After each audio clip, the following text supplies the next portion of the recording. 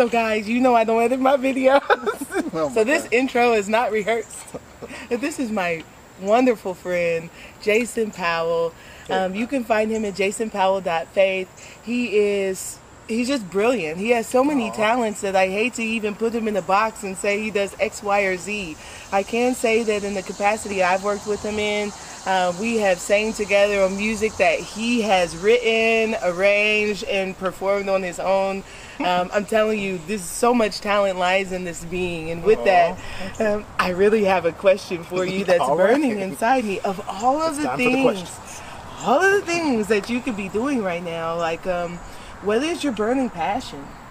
What's my burning passion? Yeah. My burning passion is to inspire hearts and minds through not only spoken word, through music, and then empowering lives to actually be financially solvent. So for me, that looks like teaching people how to delve into their spiritual gifts, and not only spiritual gifts in the biblical traditional sense, but spiritual gifts in terms of the divine treasure that we all have, how to cause that to be manifested in our lives. And then housing is a thing that has been big in my heart.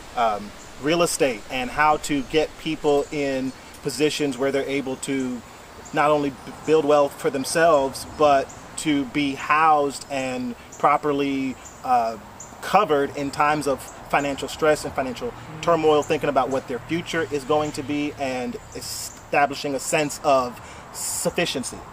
But I would say my passion at the core, like my heart's passion, is to help people. It's to help people in mind, in body, in spirit, in soul, to create and manifest their ideal.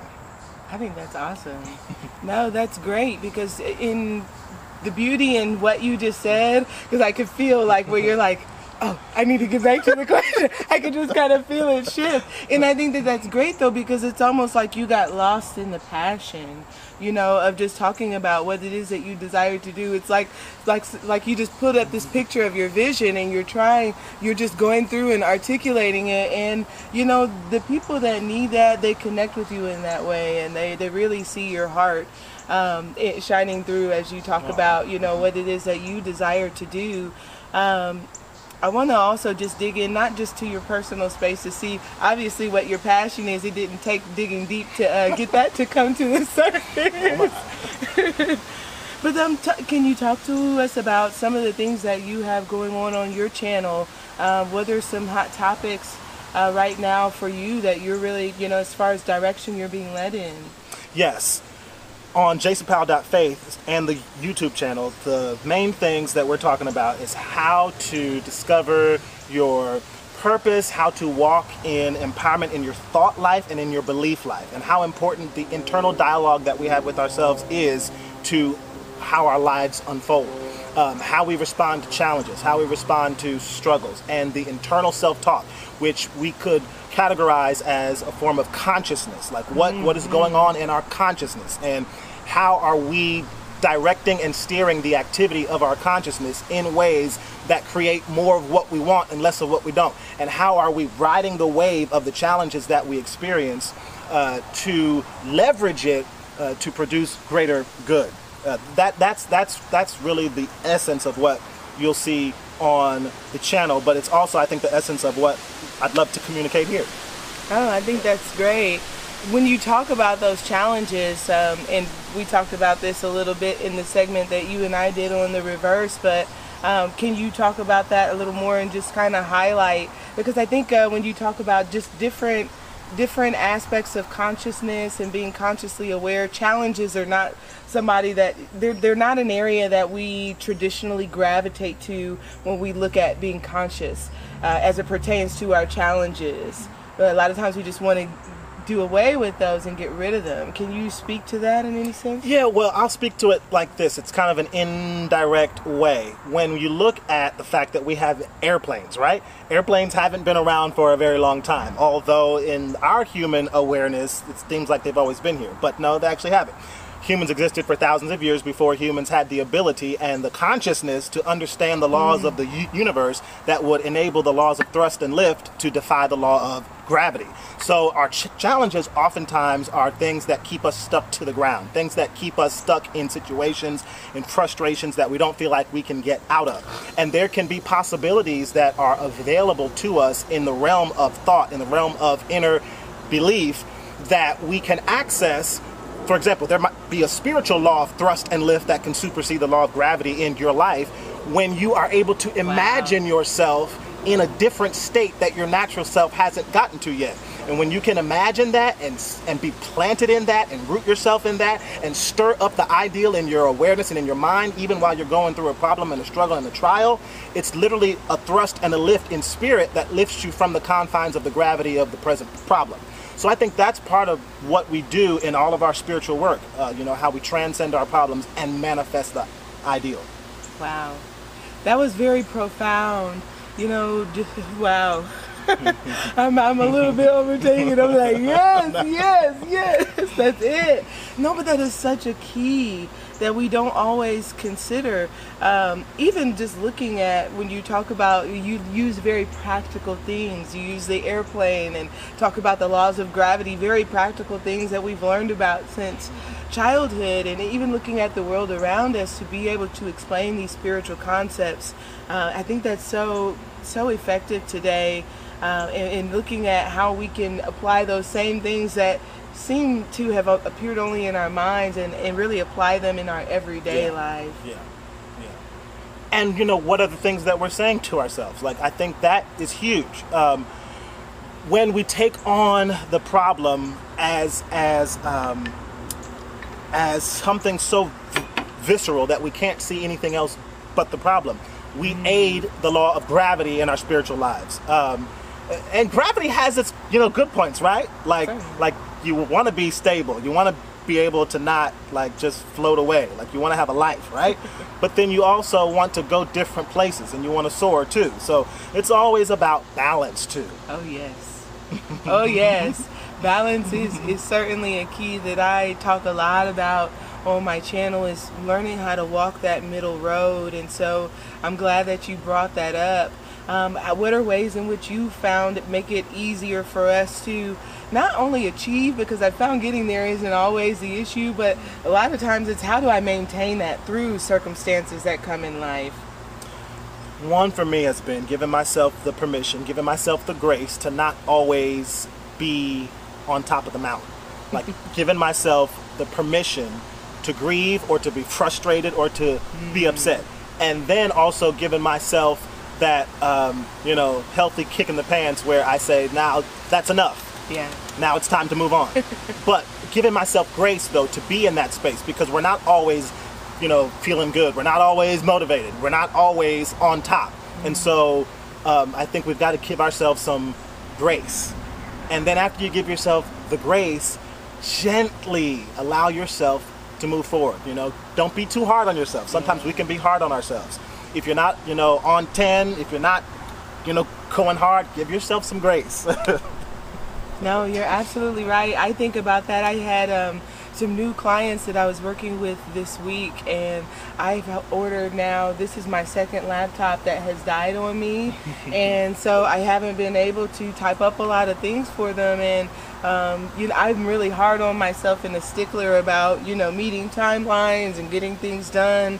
But I've even had to show myself grace. So I can say that certainly that even resonates for me, because when we put that pressure on ourselves a lot of times, we don't realize even how that projects out into the world, how it affects when we push ourselves to do things, when we know we need rest and we say, nope, I'm going to do this anyway. It can definitely impact the quality of work that we output to the point where it's like it would have been better, for our reputation or, whatever else, that we had not acted at a time when it really needed to be a season of rest. Or, the reverse is also the case, wouldn't you say?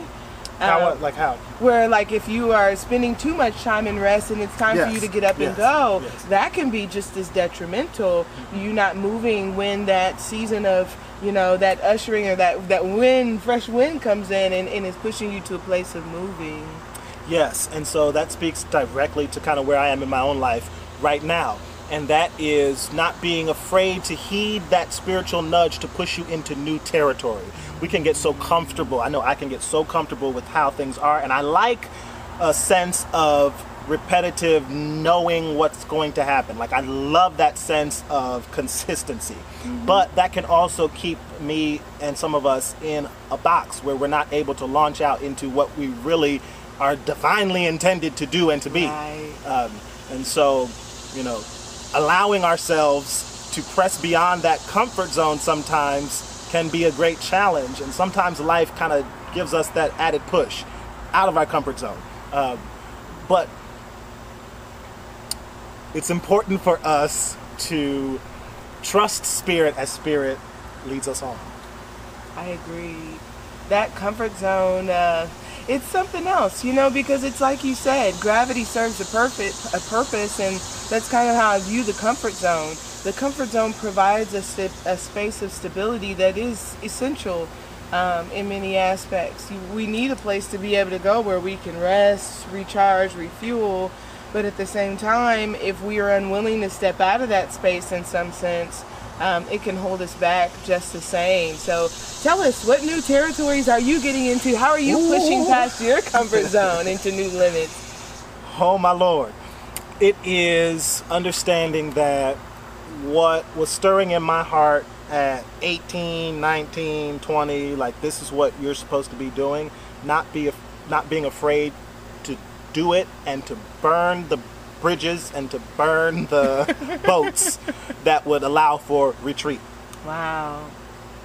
Which is a big place to be in terms of like exercising that faith that you talk about and that spirituality that you've had for years and years. Okay, well, what are you going to do with it when the rubber meets the road and it's time to go to a different land? Maybe if it's not geographically, maybe it's in your functionality, going to a different land, doing something different, or doing it in a way that is not confined to your comfort zone of the past, but that you know it's already in you. Like, you know you were born to do this. Like, what do you do? Like, when you were a kid, you colored the most amazing things. Like, when you were a kid, you had a passion about this area, and then, you know, you grew older and things just kind of, life had a way of telling you that, no, that's not good for you, or no, you're not good enough for that. And so we learn that we're not enough, but that's not the truth, right? The truth is that we are more than enough. God in us is more than enough. So leaning into that is a part of me stepping out of my comfort zone, which will be seen in other ways in various aspects in the future. Awesome. Jason, is there any other way that people can get in contact with you? Any other services or tools that we've not talked about today that you want to be able to share with this crew here watching, and that way they can gain from all you have to offer? Sure. So as Danielle said, JasonPowell.faith is the way to reach me on YouTube, on the website www.JasonPowell.faith. And also, I'm working on a book called Affirming Faith. And so what that has to do with is, how do we affirm the God self that is in us? How do we get to a life where our faith is producing positive faith, power-filled words, but not only in that aspect, but knowing that God loves God's beloved creation in all of its diversity. So it's affirming people from their walks of life, knowing that just how God made you, even if religion says, you know, that God blesses these people and God doesn't bless these people, you know, gay, straight, rich, poor, black, white, whatever it is, like, God affirms and blesses you when you open yourself to the Christ consciousness, or that spiritual reality that is the truth of who you are. Affirming faith is what we're working on. So stay connected with me, because I'd love to share that with you in the future. Awesome. I can't wait to read that one. I know that's going to be a bestseller, because you are, you know, just sitting and talking to you, obviously we've gained so much from this time together, so I can only imagine being able to sit and take in those words continually. Thank you so much. Thank you, Danielle. Absolutely. It felt like we were on TV. It did, listen. It did.